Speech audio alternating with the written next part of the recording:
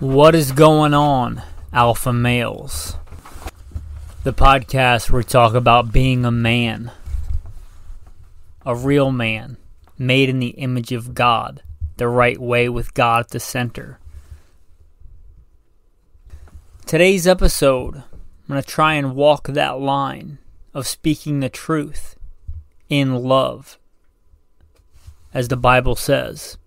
That's going to be tricky in today's episode. It's going to be like trying to walking the fence if that fence were a high wire made of barbed wire and I was barefoot. But for what is impossible with men is possible with God. For with God all things are possible. Now let me be clear. I'm not prophesying here. I don't know what the future holds. I don't know. And I'm not pretending to know or predict the future here. What I am saying is if we look at the past, science, history, times change, civilizations collapse. I just recently listened to something again on the Bronze Age collapse. If you picture in your head civilization is going from like a guy with a rock to, stealth fighter jets in a linear progression, that's not really historically accurate. It goes up and goes down. Civilizations rise and they fall.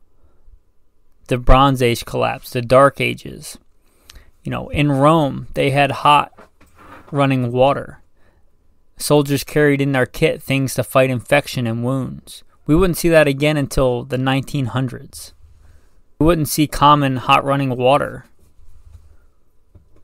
or things like that for well over 1,000 years that were common after the collapse of the Roman Empire that I'm aware of. So I'd submit it's not a linear progression, and I'd submit many empires come and go. The Samaritans, the ancient Egyptians, the Greeks, the Persians, the Babylonians, the Hittites, the ancient Greeks, the ancient Romans, the Mamelukes, the Ptolemaic dynasty, the Khans, the Mongols.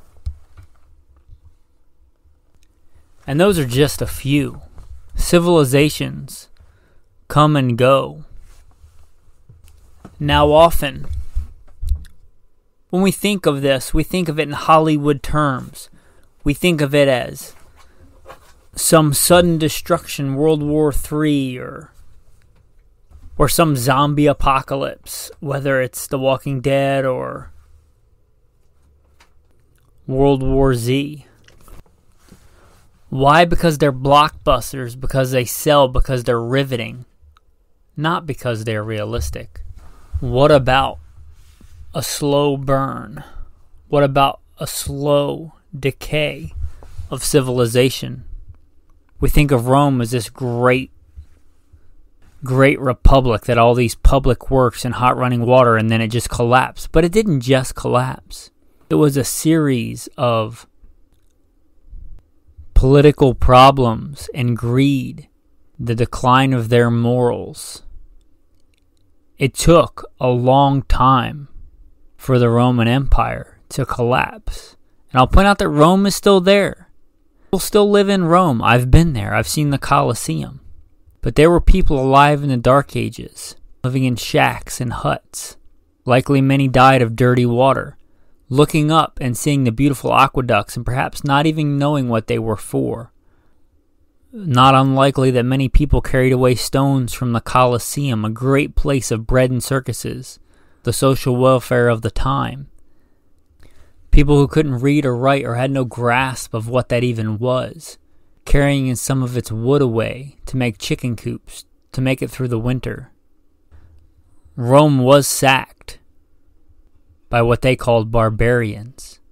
Now, I won't get into what Rome did to those people as being barbaric in and of itself, which led to what happened. But Rome was sacked by what they called barbarians. But that didn't just happen in a day. Rome had been declining for a long, long time. It was a slow burn. People don't generally make Hollywood blockbusters out of slow decay. But that doesn't make it not real. Now here's where it might get hard to listen to. I do a whole nother flagship podcast called Simple Man Sermons, and they are that. They are sermons. And I'll sometimes give the precursor, the preamble, or the postscript that this is a hard teaching. But Jesus' disciples said that about his teaching. They said, it is a hard teaching, who can accept it? But it didn't stop Jesus from saying it. This is not a sermon. This is not a prediction of the future. This is, let us consider, are we perhaps in that slow decline? Are we perhaps in a decline so slow it's hard to recognize? Have we perhaps been in it since World War II? I'm talking America, the American superpower. Have we been in decline? And just like the Roman collapse, year to year it may have been hard to recognize. But looking back on it, will we see now that we are in the midst of a slow burn of America? And I take no pleasure in that.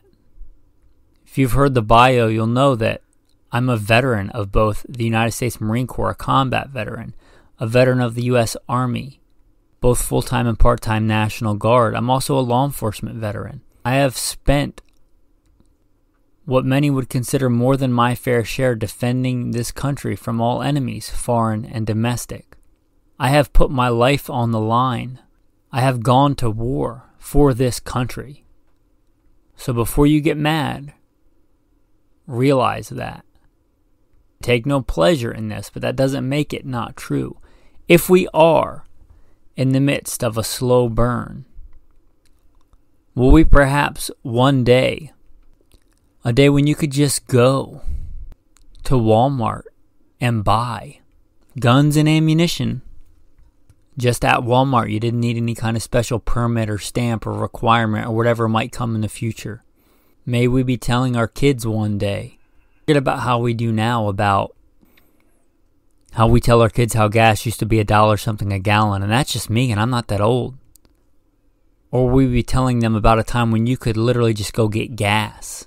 You could literally just go to any gas station and stop and get gas and go wherever you wanted. We'll be remembering that as the good old days. Could it get even darker, literally? Could we be telling our kids about a time when you could just hit a switch and a light would come on? Could there be another dark age? Again, history tells us that civilizations come and go. Civilizations' whole ways of life collapse. Again, the Dark Ages. Again, the Bronze Age collapse. It wouldn't be the first time large chunks of the population were literate and that was flipped on its head. And literacy was a small remnant, perhaps preserved in a monastery or something like it. I don't know. I don't know. I don't know what the future holds, and I don't know the rate of decay. But ask yourself, honestly, has America been in decline since World War II? By God's grace, I hope to read the Bible more than anything else. I do read other things, but I only trust them as much as they align with the teachings of the Bible, the truth, the Word of God. The Bible tells us the end is coming, the end of days, Judgment Day is coming. From the book of Daniel to Jesus' own words to the book of Revelation, there will be trials and tribulations. So I know that's true. It also reminds me of this verse. You'll find this in 2 Peter. Knowing this first, that scoffers will come in the last days, walking according to their own lusts, and saying, where is the promise of his coming? For since the fathers fell asleep, all things continue as they were from the beginning of creation. For they willfully forget that by the word of God the heavens were of old, and the earth standing out of the water and in the water, by which the world that then existed perished, being flooded with water. But the heavens and the earth, which are now preserved by the same word, are reserved for fire until the day of judgment and perdition of ungodly men. Or how about this passage from 2 Timothy? But know this, that in the last days perilous times will come, For men will be lovers of themselves, lovers of money, boasters, proud, blasphemers, disobedient to parents, unthankful, unholy, unloving, unforgiving, slanderers, without self-control, brutal, despisers of good, traitors, headstrong, haughty, lovers of pleasure rather than lovers of God. And it goes on. But tell me when I read that if you didn't get a chill thinking about today's times, about people today in our society in America. And I said I read other things. One of those things is The Age of Empires. I'd encourage you to read. I believe it's free and in the public domain, so you're not like stealing anything if you read it. I believe it's free, read audibly on YouTube. The Age of Empires. It talks about, this was written a while ago. This is not like written yesterday. And if I were going to give a brief synopsis of this, Age of Empires, it is a study of the life cycles of empires. And it talks about how they come to power and how they come to be great. And then it talks about the fall of empires. I encourage you to read it for yourself, but it talks about right before the collapse, an age of decadence. All the hard work and good morals and good values of our previous generations lead to an age of decadence and overabundance and moral decay. I would submit to you today that we're in that age. He talks about ancient empires, but you see that it's nothing new. He talks about how people in the day in ancient Babylon had what we would call today pop singers and guitars, and how they were singing in their lyrics, and how they were morally disgusting, and how the no kids listen to the show, but how the moral decline in relationships proceeded right before the collapse. Think of that as something new, but it's not.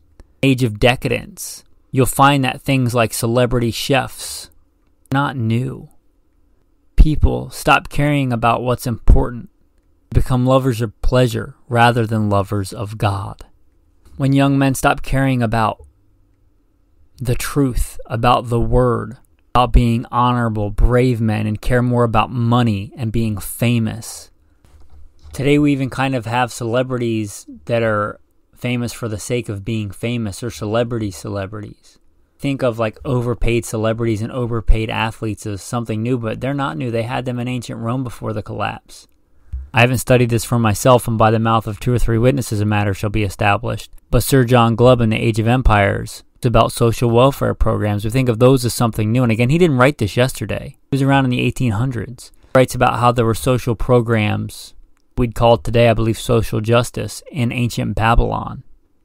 He talks about a common thread as being moral decay. I would submit to you today, when I talk about this, your mind may jump to inflation or scarcity in certain things, but I would submit to you that is just a symptom. That is just the fever.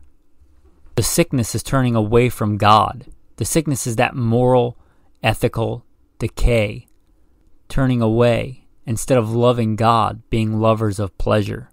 Moral decline. Now, this is the Alpha Male Podcast, but look at young women today. What do they idolize? How many of them today would be able to tell you the lyrics are a song of somebody like Lady Gaga or Katy Perry? And how many of those same girls be able to tell you about the story of the book of Ruth, the story of Ruth, the story of Esther, the prayer of the Virgin Mary? And then fast forward, how many of those young girls, what morals do you think they're going to exude? The morals of those women of the Bible, the morals of the female pop singers they want to be like today? Likewise today, what do young men idolize? Now, I'm not saying there's no time for leisure, enjoyment, or things like that. I'm just saying to be circumspect and consider for yourself. So, I just want you to consider these things. I don't know if you listen to Simple Man sermons, one of the last ones we did, it was also a hard teaching. It said, do all things without complaining. I want you to realize, be circumspect and consider the things around you, but don't complain about them. If you do think that this is true, if you do think that we're in a slow burn, a slow decline, if morals are eroding here in America, don't complain about it. This is the Alpha Male Podcast. What can you do about it? Repent. Now, when you hear the word repent, you may think of it as only a religious term, or maybe in a false religious term. It doesn't mean go around wailing and blowing giant snot balls in your pillow and crying yourself to sleep. Repent. In the Greek, I do believe metanoia. I'm not super fluent in ancient Greek. I may be mispronouncing it, but metanoia, change of mind. Change your mind. Don't be like that. Just because America might be in a slow decline doesn't mean that you have to be. Just because American men may be becoming effeminate doesn't mean that you have to be. Just because your generation is throwing away its morals for money doesn't mean that you have to. That's a beta male move. That's what beta males do. Go along with the crowd. If being an alpha male was easy, everybody'd be an alpha male. Just because everybody else cares more about things that don't matter doesn't mean that you have to. You don't have to give away your morals. You don't have to throw away your manhood, your true manhood, for culture or for society. You might not fit in. Who cares? Alpha males by definition don't fit in. Beta males fit in. They're the crowd. Alpha males are the leader and by definition do not fit in. That's what the word holy means. It means set apart. So be set apart. Be a man. How much lying and cheating of your neighbor would you do for money, for fame, for recognition? If you're an alpha male, the answer should be none, no amount, as it is written in God's word. You shall not steal, nor deal falsely, nor lie to one another. No amount, none amount. What would you give in exchange for your soul? Who cares if the world around you is in moral decline? Who cares if the women around you are running around half naked on TikTok? You don't have to look at it. Who cares if those women are a dime a dozen? You're an alpha male. Don't settle for a beta female. It might take longer. It might be harder, but find a woman with good morals. Be careful here, because I'm not the parent of a daughter. What can you do if you're the father of a daughter? You don't have to let them be influenced by that garbage. You can teach them and show them and lead and be the example of good morals, of what a good man is. You can show them that so that when they look for a man, you know what they're looking for. You can tell them about the ultimate man, the greatest man, Jesus Christ. They don't have to wonder what is right and what is wrong, what is true and what is not. Because you shall know the truth and the truth shall set you free. It's not a mystery. God tells you what is true and what is a lie. He tells you what is right and what is wrong. It is written. You've been blessed. You can read. You are an illiterate society. You have been blessed. You have the instruction manual for life. You have the Bible. Read it. Study it. Teach it. You can be aware of the world. You are called to be in the world, but not of the world. You can rise above it. Not called to wallow in pity because America might be in decline. What is that to you? You follow Christ. That's what Jesus tells his disciples when they're worried about other things. He says, what is that to you? You follow me. You spend a life following God, growing closer to God, and being an alpha male. It doesn't matter if you're listening here in America or in India or in China. Follow God. There's only one true God. There's only one God. That's what you can do about it. Instead of complaining that, young men can't do anything for themselves, you get out there and do stuff for yourself. And not only that, you teach the men around you that are willing to hear and learn. You teach them how to get their own food, provide for themselves and their family. Not everybody is going to listen. Plenty of scoffers. Even be men in today's society that want to act like they're women or act like they can be women. That's garbage. It's a lie. It's not true. Teach whom you can teach, to who will listen. Be a man. Be an example. Be an alpha male. Don't trade your morals for stuff. Don't trade your salvation for money. And don't trade your God for the shiny things of Babylon. If America has turned its back and denied being a Christian nation, you can be a Christian man. If America has lost its morals, you can retain yours. If many other men have become weak, you can become strong. You can be stronger. Who cares what everybody else is doing? You be an alpha male. You do the right thing and you follow God. With that, men, I want to say thanks for listening. I'm going to plug in the bio since I didn't plug it in the beginning. I really want to mess up the flow of the episode and go plug it in. Put it in this episode. You can not listen to it if you want. You always have that option, but I'll leave it in so you know the background that I have and sacrifices that I've done in life for this country. Hopefully you'll appreciate that it was hard to talk about this episode, but that doesn't make it not true. I liken it to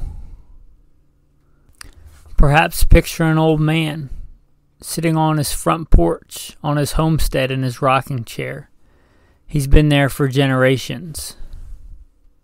He got married there. He raised his kids there. He worked on that house with his own hands.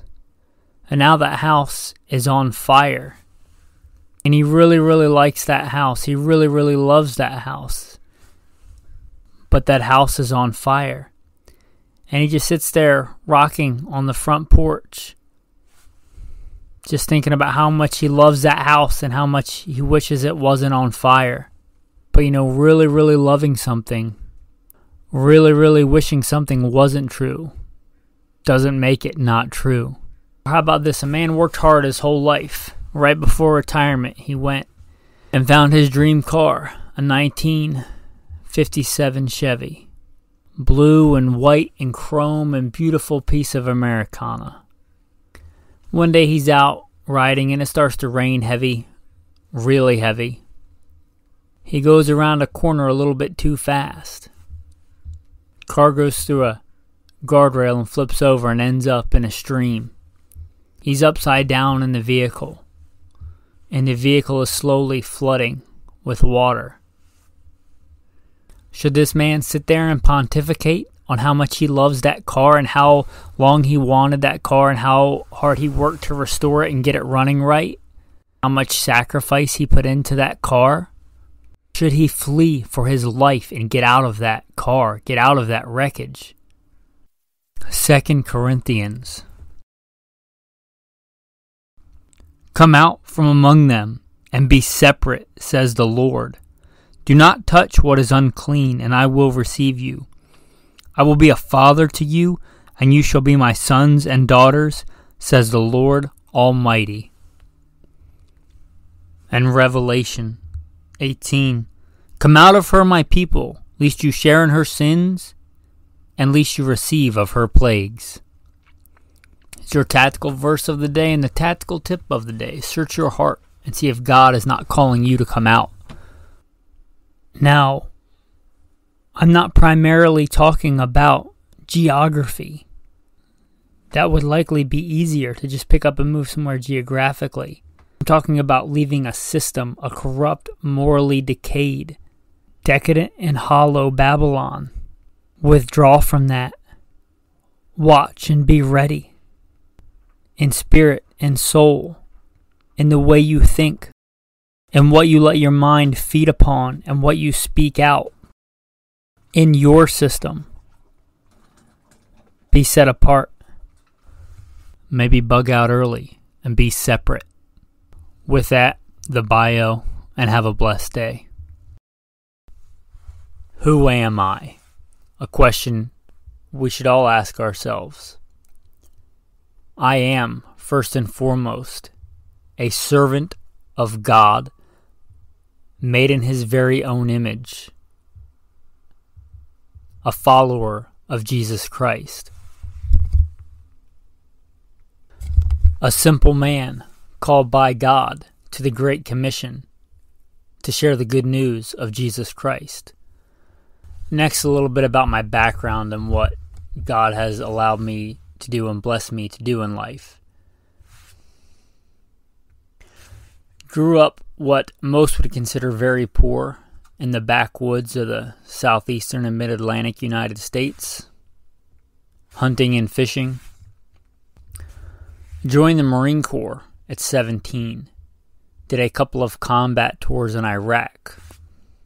So a decorated Marine Corps combat veteran. Infantry assaultman. After the combat tours, I was an urban warfare instructor for the United States Marine Corps under Mojave Viper. I also served in the U.S. Army, both full-time and part-time National Guard.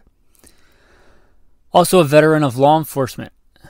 I served with LAPD. I was a sworn peace officer, a cop for LAPD. I worked regular patrol assignments and more specialized assignments. One of those more specialized assignments was warrant service, fugitive recovery. Also had some other law enforcement roles. I am an FBI certified firearms instructor and been certified by another 3-letter government agency in a lot of firearms and training things.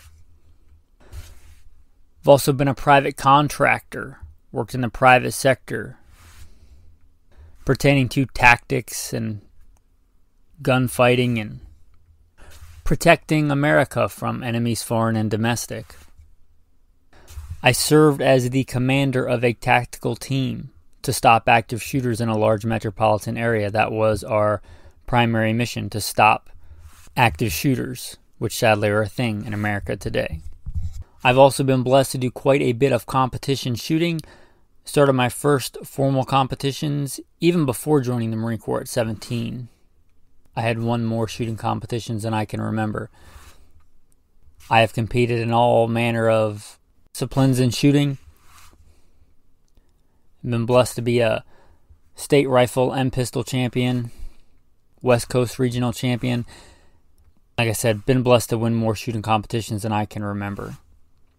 Mentioned hunting. I've hunted to put meat on the table starting when I was a child. I've also been a professional big game hunter and guide, hunting and slaying all manner of beast. And I don't apologize for that. Humbled to be the host of 3 podcasts: Simple Man Sermons, Alpha Male Podcast, and Gunfighter Life. Obviously, as things not mentioned, I've been blessed to do many other things.